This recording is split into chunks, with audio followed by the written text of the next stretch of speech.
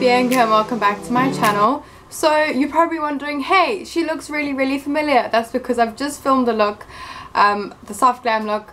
I will link it down below if you haven't seen it, but that's not the point of the video. So today I'm going to be doing a little bit of a story time.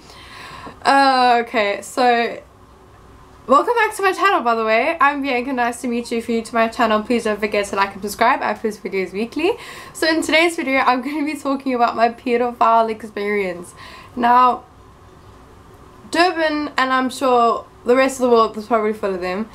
So one day, I was at Checkers and innocently buying dog food.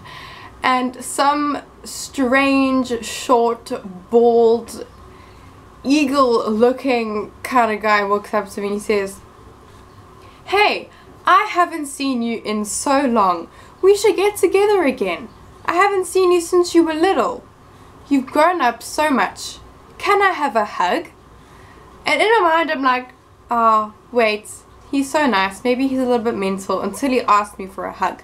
Now this guy, I'm about 1.6 meters, so he probably comes up to my boobs. So I was like, no, I'm fine, thank you. I don't know you, because I've never seen this guy in my life before, and now he's asking me for a hug and saying that he hasn't seen me since I was little, and I don't remember him.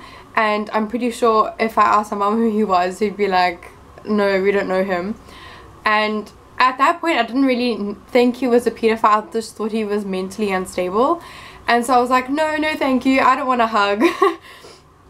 And he leaned in anyway, and he literally gripped me so hard in the middle of Checkers, and I was like, no, sorry, I don't know you.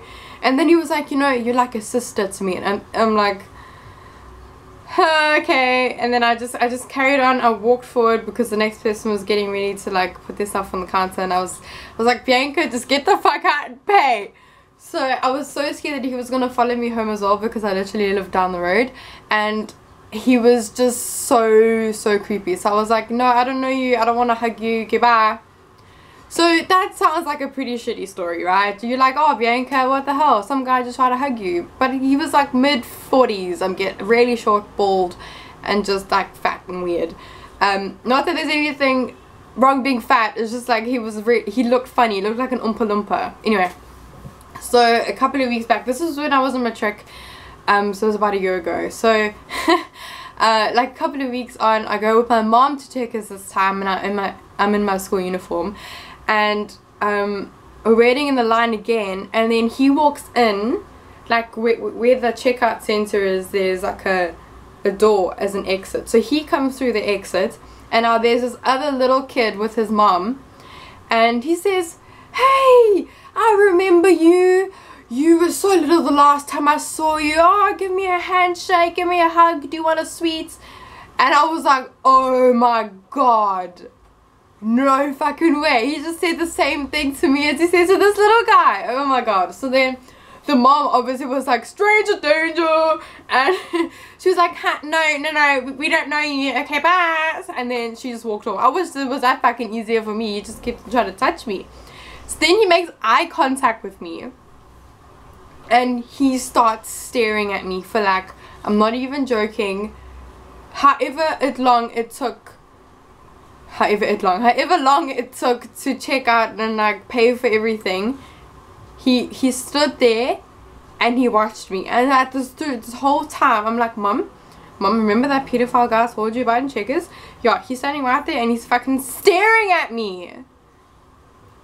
And I didn't want to make eye contact with him, so like he's like looking at me here, and I'm like, oh, la, the day is a beautiful day, and he is just fucking looking at me, and I don't know what to do, so I ignore contact, and then he finally walks away. Now I see him almost at least once a month, because obviously we are living in the same area, and Checkers is like the main Davenport like square kind of vibe where everyone goes shopping, and I see him at least once a month, and I think he's gotten the vibe that I really don't want to hug him, and that I'm not interested in going into his creepy white van for an ice cream. So that was my mini story time for you guys today. It was probably so anticlimactic. You probably guys were hoping that I was going to be like abducted or something. But yeah, stranger danger guys. Stay safe. Stay with your mom. Don't go out by yourself in bad dog food.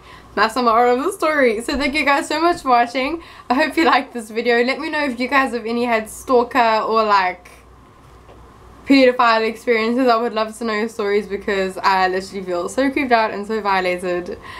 I don't even know why I never spoke about this in my channel before. But thank you guys so much for watching. Don't forget to like and subscribe. I post videos weekly. I'll see you in my next video. Bye.